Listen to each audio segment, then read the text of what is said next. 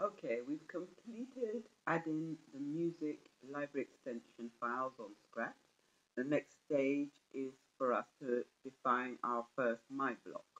The my block is basically a subroutine, and a subroutine is a way of us deciding what exactly will happen within a block that we create. So we're going to define the denote. The first thing we need to do is to actually go to the My Block area, which is the red area under the categories of code. Click on it and go up to Make a Block. Click Make a Block, and in the block name, remove what's there and type in a D.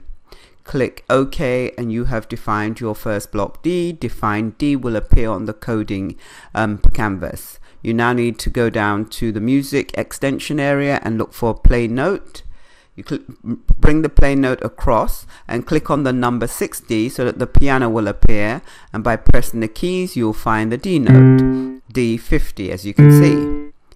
Just check, D50.